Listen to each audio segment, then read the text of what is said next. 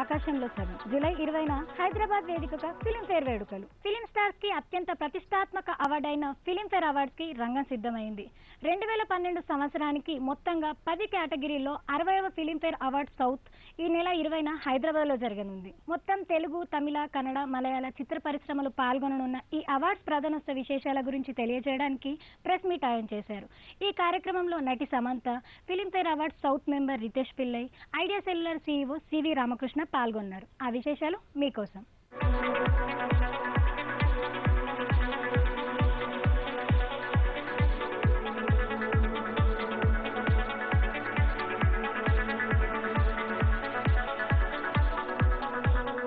Particularly a momentous year for us. It's 60 years of Filmfare, and a double celebration is it being 100 years of Indian cinema.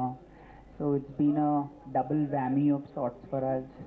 Filmfare has always been celebrating excellence in different fields of cinema, films, watching movies, sitting with the juries. As always, this year we've appointed 4 juries from the 4 different languages to view more than 300 films. So it's a huge task for the jury.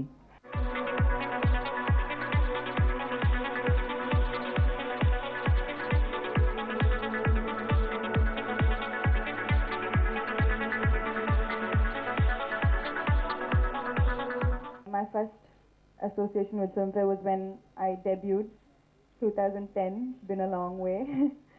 And I think to me, Filmfare has always been synonymous with glamour.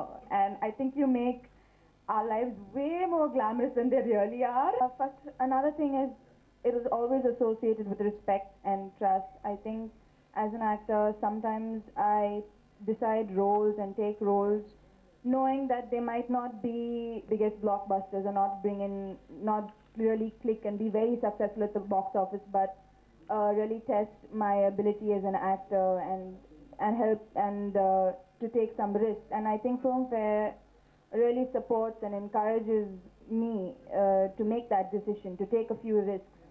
And in that way, Filmfare Awards is very, very important for an actor because they give you the necessary push to make that decision. So thank you. I'm very happy to be here at their 60th year and also 100 years of Indian cinema.